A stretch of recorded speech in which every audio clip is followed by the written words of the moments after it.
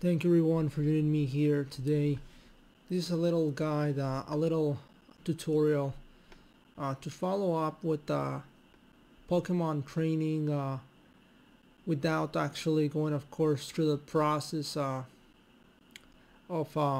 grinding and grinding and grinding, sorry, through either levels or natures or abilities or, of course, some other aspects of a Pokemon that you may also need to take in account. This is to ease up and of course to save time, and of course in the end the most important thing, to make that Pokemon fully legal. In this case there are some things that we need to take in account. Of course you need a copy of the game Pokemon Sun or Pokemon Moon, a cartridge, a genuine cartridge, no, of course, ROMs, no CIA art chips, or of course no modded ROMs too. We need a full, of course, fully genuine cartridge for this to be, of course, fully legit and not have any kinds of issues. After that, we need to also need very importantly a modded 3DS. So you need to have a 3DS, 3DS itself, 2DS2 that has a home channel installed, or of course as long as you have access to it, it should be fine too. And there you should have a safe manager application. Can be any application that of course works fine for you and that you tried on your 3DS and doesn't give you any issues. That should be okay. And of course the third thing that you need is a Pokemon that you want to have from any Pokemon that you can catch in the game, or of course any Pokemon that you can breed on your game too. It can be any Pokemon that it's basically right now not locked by the Pokemon Bank access, which is going to be released, if I'm not mistaken, at January of 2017. But for now we only have access to the Pokemons which are catchable in the game, and of course those that you can get through the Iceland scan feature using the QR scanner. So after that, taking all of that information in account, we're going to follow through this guide. So in this case, for this guide, I'm going to use as an example it's Segutor. In this case, it's Segutor is going to be the Pokemon that I'm going to show you. So we're going to follow up and skip ahead a bit to when, of course, that little thumbs up right there, we get to find an Exeggutor, a wild Exeggutor female, as you can see, level 41. We're going to proceed and catch the Exeggutor with the Master Ball, as you saw right there. After that, as you can see, I'm going to send it to a bot, and I'm going to go with Charizard to the nearest Pokemon Center, and in this case the one at Seafolk Village. You can go at any Pokemon Center, there's really no need to go to any specific one. I'm just going to this one for convenience. Just going, of course, right now to my computer to check. So there you can see of course the information about this Exeggutor that we just catched. So there you go. Let me just pause right there. Okay, so we have, as I mentioned before, a female level 41 Exeggutor. Of course my in-game name is Raphael, that's the original trainer. See the stats right there, just see the nature, which is hardy, the frisk ability. We have the moves Confusion, Psy Shock, Egg Bomb, and Wood Hammer. That's basically what we can learn from this video. After that, we're going to go out of the Pokemon Center and save the game outside. This is not modifying anything on the room. Of course, this is not, as I mentioned before, this is fully legal. There is no issues with this. But just to make sure, because we're using a Pokeheads tool which has not been fully verified to work now, let's make sure that we save outside of the Pokemon Center and not inside to not have any kinds of issues. After that, you're going to go to your Save Manager tool, either if you have it installed on the Nintendo 3DS menu, or if you have it on your homebrew channel, that's where you need to go to after we save the game. And when we get there, that's where we're going to follow with a little procedure on the cartridge. Sorry for that. And we're going to export the save file. So as you can see, there is the information for the cartridge. You're going to click A on that axis. After that, you're going to see the save data options. You're going to enter to that, and then you're going to export that save. And you're going to export that save to either whichever folder that you create. In this case, I'm just going to save it to the one that is named Sun RD. That's the one that you can see there. As you can see, the export process has been completed. As you can see there, just a bit blurry because the focus was not working correctly. Then you're going just to exit out of that app.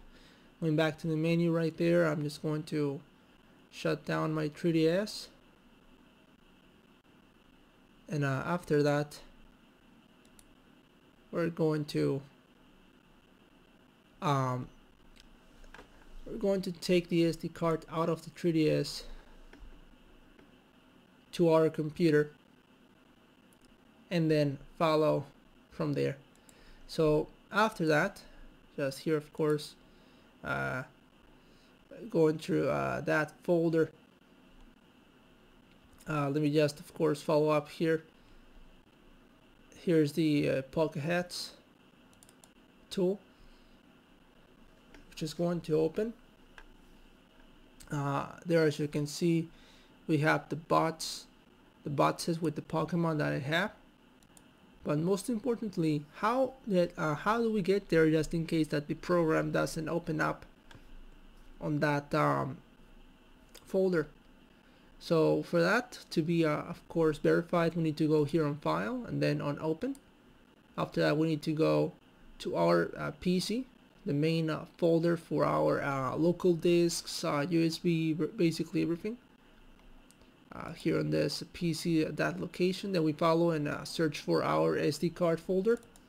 After that, we look out for our Safe Manager application, which is in this case, in my case, JK Safe Manager. Here is the little initials for each word, JK Safe Manager. Then you go to your saves folder, which is most of the time, if not all the times, the indicated folder for all Safe Managers. Then you see, of course, the name of your game. I have here Pokemon Sun. And then, of course, Sun RD, which is the folder that we use to export to that folder the main save data for the game. And then we have here, of course, the main file. We double click it, and that's basically how we get there. After that, we're going to select the Pokemon that we got from the game,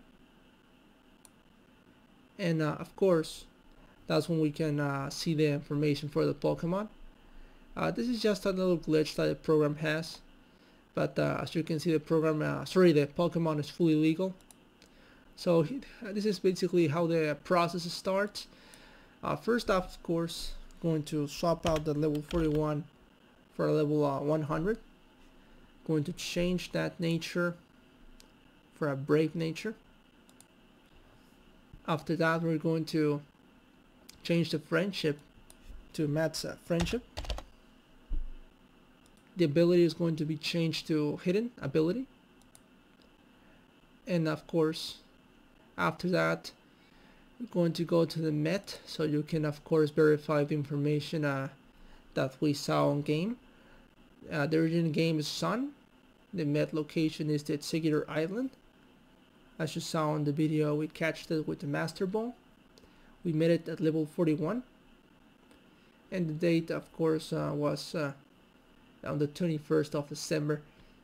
Possibly passed on the video, possibly it's the same day, but just to make sure, this is just the date. Also, of course, and we know for a fact that it was a female one. As you can see, it's a female. Here in the stats, it's going to make a little change to the EVs. And it's something that is very important right here. Do not touch at all the IVs. Leave them the same way as you see them right here. Those should never be changed. That will be the best choice after all, because if we change these, the legality of our Pokemon, it's going to be basically deleted. We don't want to change anything in the IVs, because that's basically the most important thing that many people consider when someone follows, of course, and makes modded or makes quote-unquote, of course, illegal Pokemon. Because basically this process of generating Pokemons that many people uses makes perfect Pokemons utilizing an IV tool to change all of their stats, and that basically is making the Pokemon not legally done in the eyes of all Nintendo and Pokemon associations, because you're basically getting all perfect stats through a bad access, and that's not actually very plausible to game, because you get random values when you bred your Pokemon at the Panola Ranch Nurse Center. So basically it's not good to have a fully Pokemon with full IVs. And to be honest, of course, that is going to be the main thing that we need to avoid during this process. We don't need to modify at all those IVs. We need to leave them exactly the same way as when we catch that Pokemon. So after that, going here through the tags, first we need to go on a little website, Bulbapedia, and we're going to go to the Executor.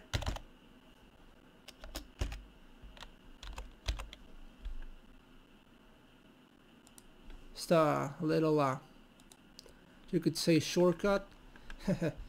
And then here we're going to check the moves that Executor can learn. We want to take moves from there. Also here you can check you can check the stats for Executor, and that way you could actually, of course, decide the stats for him. I decided for him to be an attack based Pokemon with the break nature, a positive attack nature with less, of course, negative speed. So and the most important thing to check here is actually the moves that it can learn through level up, and the moves that it can learn through the actual TMs. So I'm just going to use all legal moves. We have here Dragon Hammer, Wood Hammer. We have here on the TMs for our Alola and Executor, Protect, and we also have the Sludge Bomb. So we swap out here the Wood Hammer.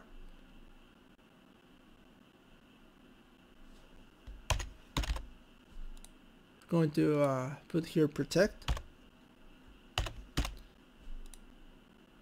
Here the Dragon Hammer.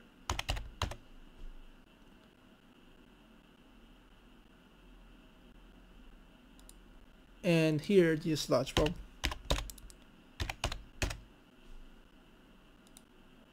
There we go. Actually, maybe also a good choice to use the rest, but you choose which is the best option for you. As you saw here, all of these moves are legal. The wood hammer and the dragon hammer are here up on all the moves that it can learn to level up. Dragon hammer, wood hammer, and by TM we have here protect, and we have also the sludge bomb here on the TM30 sets, and the OT, which is my in-game name, Rafael. That should be left the same way, no issue with that. And basically that's all we can change without making the Pokemon having any changes to that process. And now here to my, of course, explanation on why this change won't affect the legality of the Pokemon.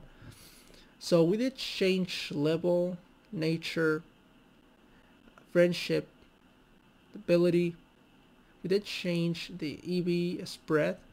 We did change the attacks, and that basically all we did change.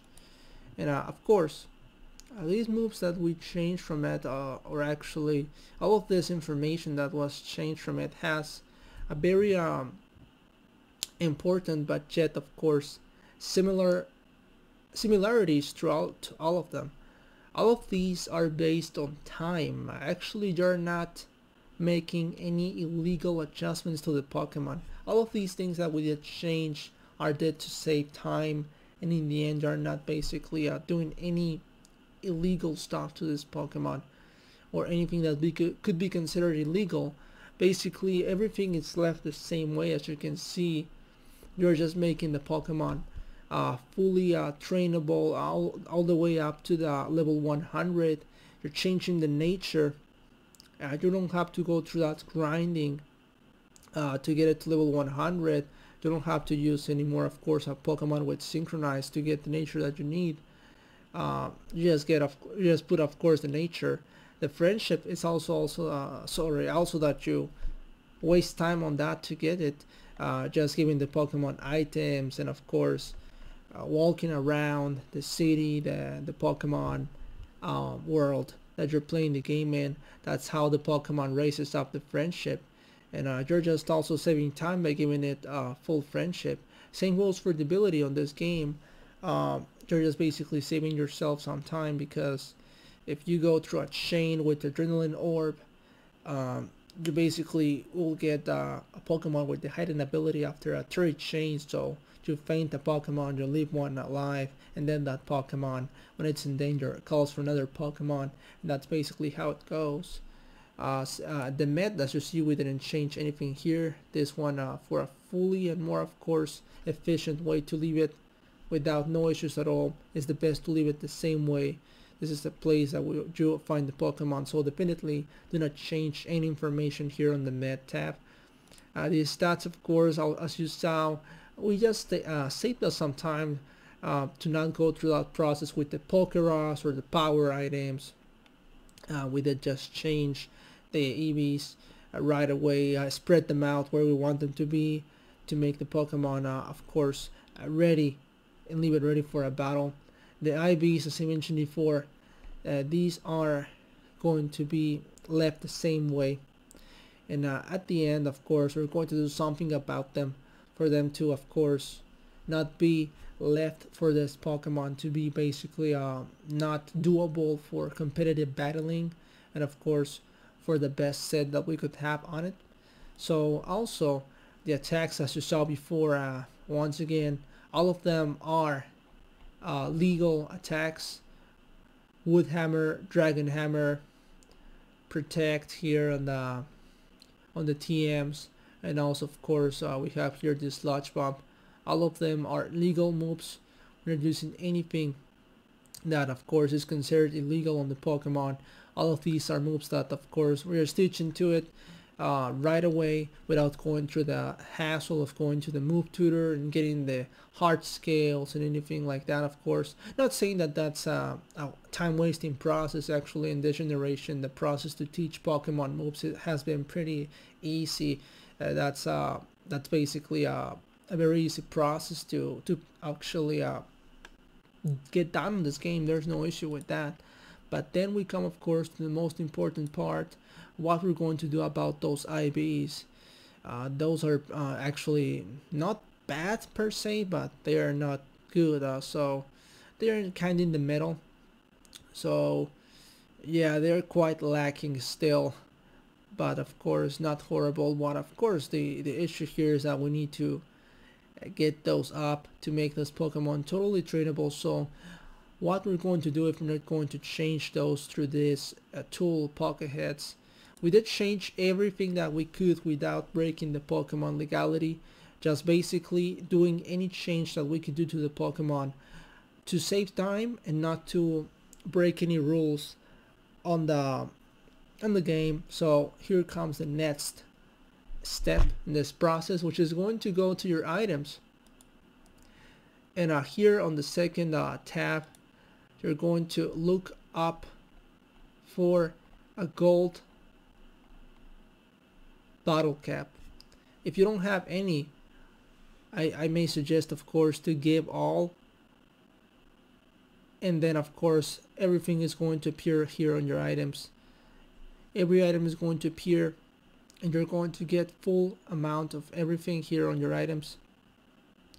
Or you can go ahead and just on an empty spot choose the item and then just click on it. That's going to go here right now and type in gold bottle cap. So that's there. And here on the count, if you want 100 and the maximum number 999, you can do that too. And after you choose the number, you can basically click here on save and get all of those bottle caps in your game. So basically you get the number here of battle caps that you want for all the number of Pokemon that you want to fully train, and that's basically it. After that, you click on save. I'm here just going to cancel because I already have that. And of course, most importantly, after all of this process, you need to basically bring the Pokemon here to your bots, and that's the end of that process here that we follow on the computer. After that, of course, you just need to export that save data. So you need to go here to File, Export Save, Export Main, and then export that very same data to the same folder for that you had it before. For an ease of a process, if you wish to, you can create a new folder here inside of the Pokemon Sun folder, but I may suggest to use the very same folder that you used the last time. So you go here and then click on save, and then after that, of course, we're going to close the tool. You're going to of course close this, and then after that you're just going to safely eject your SD card, and then you're going to get back to your 3DS. So here after that third process, we're back on the 3DS. This is needed, of course, to follow with this procedure to beat the game, and then of course after you beat the game, to get the fully trained Pokemon. So you put the SD card back in on your Nintendo 3DS. So because as you saw there, there was the genuine copy of Pokemon Sun. Right now the 3DS is turning on. After that, we're back on the game, and we're going to go first and foremost to the same application, the JK Safe Manager in my case, but you of course can use whichever safe manager that you use to export the safe main data from your 3DS. So as you can see here right now, that application is loading up. When we get to the main menu of your safe manager, you're going to go this time to cartridge, or of course the main exportation or importation medium access that you may have on your application. That is referred, of course, to that option to a cartridge and not to the SD saves that you may have, then you go to the save data, and then this time you don't go to export, you go to import, and then you choose the folder. In this case, the Sun RD is the folder that I choose to save. Then I want to restore it, so I press A to restore the main save. Has been completed. Then after that, you exit all the way out of the application, and then of course you go into your game to see the first results of this process and verify the information that we saw before. So right now the game access is loading up. So we go into the game. Right now, as you saw there, we saved there before. We're getting in back to the Pokemon Center to your computer to verify that everything is all right. And as we can see there, we have the one at Executor. So we're going right now to this is the level 41 Executor. And of course, that's the one that we used to trap. And that's the one that we just created. The one with the Wood Hammer, Protect, and Dragon. Dragon Hammer, Sludge Bomb, the Nature, Break Nature, Hidden Ability, Harvest. The trainer name was of course my in-game name, Raphael. Level 100, female. Everything seems to be in place. So we follow with the process. And sorry, actually, we're going to move it now to our party, and that we're going to follow out with the next step to make this Pokemon fully competitive. Here's the part where the actual gold bottle cap plays part.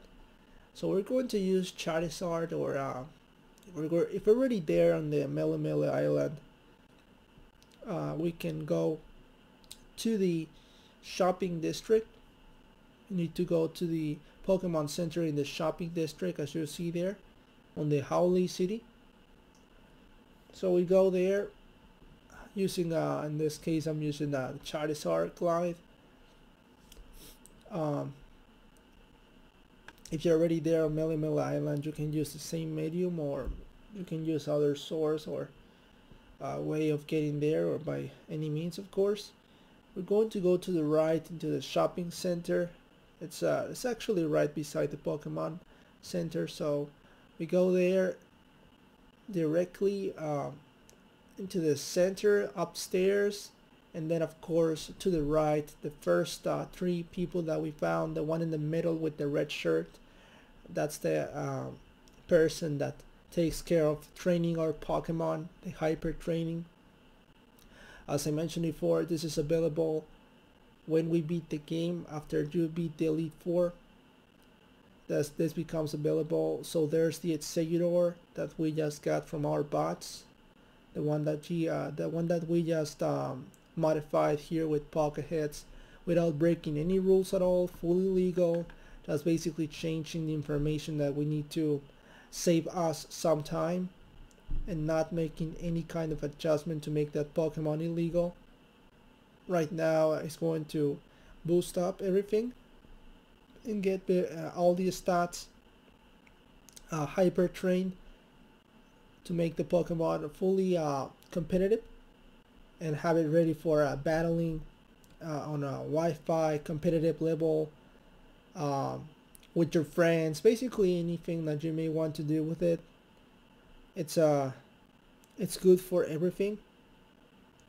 So that's basically what we need to do when it comes to the hyper training. And of course, after this, we're just going to show you that the Pokemon, it's fully functional on the online access, and that we don't have any issues or any permissions as of now to play with this Pokemon online. Because of course, to start with, there shouldn't be any issues at all. This is a fully legal Pokemon. We haven't adjusted or changed anything on that Pokemon to make it illegal, or of course a modded Pokemon. So right now, just for you to check, we're going to go on the computer, check on that Avalon Incineroar information, just for you to check once again there, the Hood Hammer, the trainer, the ability, the nature, the moves, the trainer, the level, everything is in place. I'm going to click on Judge for you to check that potential. As you can see, it's a fully trained Pokemon, outstanding potential, no issues at all. Everything is fully trained, beautifully, ready to battle, no issues, fully legal Pokemon for you to use on the Wi-Fi, or of course for anything that you may like to use it for. Just for you to see, we're going right now on the Festival Plaza. We're going to battle. Going to visit the battle spot, and right now we're going to get connected to the internet, just for you to check and see that it's fully functional. It's in our team, and of course it's it won't have any issues to go through the Nintendo servers check.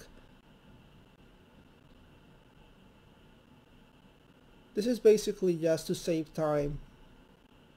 That's basically the key things that we get from doing this. The key important thing that we get.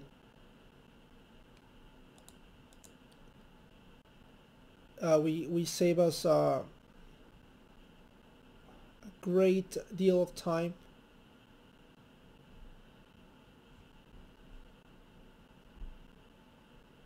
Actually, there is a little you could say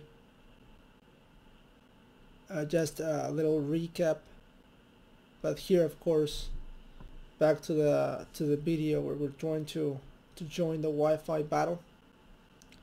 Here back on the battle spot through a rating battle, actually not a free battle, a rating battle, just for you to check that this is fully legal. Checking the SD card right now. It's going to check the Pokemon legality just in a second. You choose the type of battle, and then after that you're going to be asked to choose your team. So there you can see there's the female Alolan Incineroar that we got on our team, the same team as before. We confirm the team. We of course choose that party to battle with. It's checking the battle team, and voila, we went through that process with no issues at all, and everything is going fine. So there, as you can see, there's no problems. The Pokemon test went beautifully, and of course everything seems to be fine with that Pokemon.